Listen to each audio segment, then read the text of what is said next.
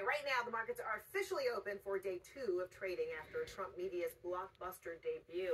Shares for Donald Trump's social media company were selling so fast that they had to briefly halt trading on day 1, and the company's value skyrocketed to nearly $11 billion. But will the hype hold?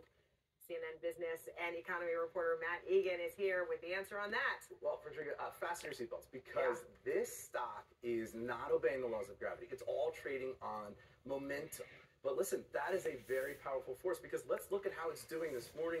This is up another 10% as we speak. This is after yesterday's spike, after days of spikes. Let's also zoom out a little bit over the past 6 months. This is a stock that has basically quadrupled in value. This spike here back in January, this was around the time that Donald Trump had a landslide victory in the Iowa caucus. That sent this skyrocketing as people started to bet more and more on Truth Social.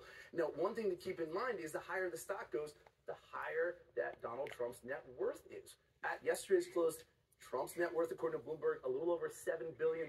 It went up by $4 billion on Monday alone. Now, we should note that he can't quickly monetize this stake. There are restrictions around that insiders have where they can't sell or even borrow against their value in this company, at least over the first few months. But what's also important to remember is there's a lot of questions about the valuation of this company. Let me show you why. So Truth Social is actually still very, very tiny, right? 500,000 monthly active users. Even Threads is 10 times bigger than that. Obviously, Twitter is massively bigger than that. And also, it's worth looking at how Truth Social stacks up against Reddit, the social media company that just went public last year. You can see that even though Truth Social has just a fraction of the revenue, it's actually been valued at a much higher level. So listen, Frederica, this stock is going to keep going up and down because right now it's trading purely on momentum. That brand association. All right, Matt Egan, thank you so much. Thank you so much for being here. It was fun.